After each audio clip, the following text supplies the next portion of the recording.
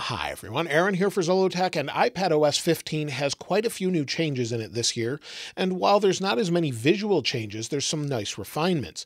But I wanted to share with you the top iPadOS 15 features you might not know, or maybe you just haven't seen yet.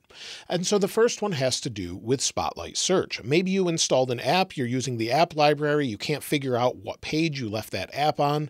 You can now delete an app directly from Spotlight Search. So pull down, go into Spotlight Search.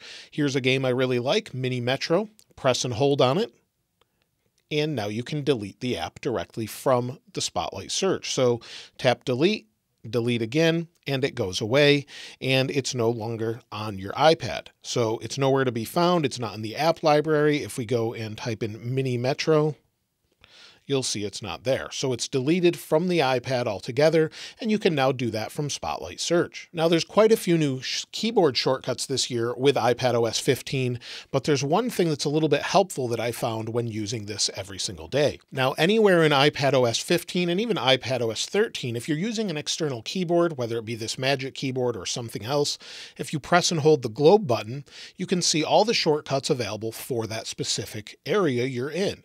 However, there's a feature where you have suggestions that pop up as you're typing along. Let me go into Notes, and within Notes, we have this suggestion bar down at the bottom. And as you can see, it just has the microphone, so you can dictate whatever you want it to type. However, maybe this is in your way. So you're just saying, "Hi, how are you today?" And maybe it's in your way. You can grab this and swipe it off to the side. So let me show you that a little closer. So this here with your suggestion box, you can now grab it, swipe it off to the side. And so you can hide it on either side, wherever you'd like. Just get rid of it if it's in your way. So that's something that's new. They redesigned this little text box here with iPadOS 15. If you want it out of the way, you can just swipe it out of the way. Now there's a new feature that Apple introduced with iPadOS 15 and iOS 15 that's very helpful depending on which application you're in. So for example, if we go into Settings and we go into Accessibility, under Accessibility, scroll all the way to the bottom, and you now have Per App Settings. Under Per App Settings, you can add an app. Under Add an App, maybe we'll select Amazon. Let's add another app. Maybe we'll select a different one. Maybe we'll go down to Mail, for example. Under Amazon, tap on Amazon, and you can see that we have the option for different text sizes, such as larger text, bold text, button shapes, on-off labels, reduce transparency. We can increase the contrast. We can differentiate without color, use smart invert, reduce motion, and autoplay video previews.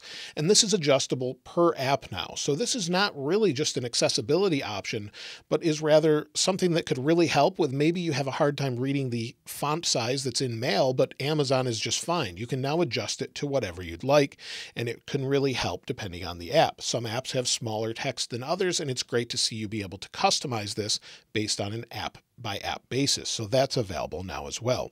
Now, if we go to a website and we want to maybe print this website, for example, so we tap on these three dots. Apple redid the whole print screen on iPadOS and iOS 15. However, if we go to print, and you'll see it pops up the print dialog, we now have more options. But the best part of this, at least for me, something that I use all the time on the Mac, is if you have no printer selected and you tap on print, you'll see at the top it says PDF document. It automatically creates a PDF out of that specific website or whatever you're printing. And then all you need to do is copy it or save it to files, and it saves it as a PDF. So you tap on Save to Files. It pops open, asks you where you want to save it, and it will have a save dialog wherever you want on your iPad or external drive. So you can now save that as a PDF that you can come back later and edit if you'd like to as well. Now, if we go back into the Notes app, maybe we're in a note and maybe we're working and we want to bring in music. Now, before we could bring in slide over music just like this, we can move it around. If we press and hold these three dots, we can drag it all over the place. We can bring it into split view, for example. Bring it back out, bring it back into slide over. When we're done with it, maybe we're not using it, we can slide it over like that. It's off to the side. We knew about this from before. However, you can now move this to any side you'd like. So if you want to bring it over to the left, for example, you can bring it over to the left and then just slide it out of the way. When you want to bring it back in, just slide it back in. They've made this easily accessible on either side of the display, however you'd like. So while it's not an amazing feature, slide over is much more versatile now. And if we bring this back out, maybe we slide it off to the side of the screen, go back home, go back into our app switcher, you can see that we have the option to go back into it as well. So it's a much easier way to navigate and customize it however you want. Maybe you're left-handed versus right-handed and you like the slide over window on the left-hand side. You now have that option to do so. So that's something new in iPadOS 15. Now also, if we go into the Photos app, for example, we can now drag and drop something anywhere. You may have already been familiar with this to a point, but maybe if we press and hold for just a moment, keep holding, move it out, tap on 2 more, we can now drag those into any app we want. So slide this out, go back into Notes, drop them into Notes. It takes just a moment and now they're there. So it copied this directly into Notes and you'll see these are just some screenshots I had from before. So it's a nice way to copy and paste things from different apps from one to another. And then you can select multiple, just like you can select multiple apps to move them around. You can do the same in Photos, for example, or with anything else. So again, just tap and hold and then tap on what you want to add. So it's super easy to use. Now, another nice update they've brought with iPadOS 15 you may not be aware of is maybe you have an iPhone app that you use regularly on your iPad and you're used to having to use it in portrait mode instead of landscape. You can now use that in landscape mode. For example, Instagram. So here's my Instagram page and you can see I'm using Instagram in full screen, or at least full screen in landscape mode.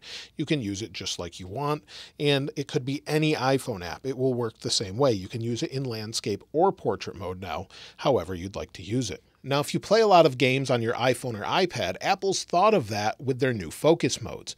So maybe you want to go into focus, you can bring down the control center, press and hold on Do Not Disturb, and you'll see there's a bunch of different focus modes. However, you can create a new one by tapping on New Focus, and it pops up and gives you the option of a gaming focus mode. Under gaming focus mode, it will silence all notifications. It says don't miss out, allow important people and apps to send notifications immediately so you don't miss anything important. You can share a status and you can turn it on automatically when you connect a wireless controller. So you now have the option to create this, and if you hit next, you can now select the people you want to get notifications from, whether that be a loved one or a parent or someone else that you just want to hear from regularly. You'll have that option, or allow none, and then you can allow notifications from apps or not at all. So it will completely silence everything with the gaming mode on, and it will recognize it immediately. Also, you can allow time-sensitive notifications as well. This is fully customizable, just like a normal focus mode, but works when you connect a wireless controller, so it's really convenient. Now, finally, with game controllers, specifically in the future, you'll have an option on iPadOS where if you're using an Xbox controller or a PlayStation controller, PS5, for example, and you're using that and maybe you want to share some footage of the gameplay you just had, maybe you had an epic moment in Call of Duty, you want to share that or save it, you can do that with the share button on the controller now and save 15 seconds of gaming footage. Now, this is not available at the time of this video, but can be made available from developers if they choose that within their apps. So they can add that code to their app and have the option to save game footage if they want to. Then you can share it to your friends. And so those are just some of the top features that were not announced by Apple, but I thought I'd share with you about iPadOS 15. Let me know of any other great ones you might have found in the comments below. I'd love to hear from you there. And if you'd like to get your hands on this wallpaper, of course, I'll link it in the description like I normally do. If you haven't subscribed already, though, please subscribe. And if you enjoyed the video, please give it a like. As always, thanks for watching. This is Aaron. I'll see you next time.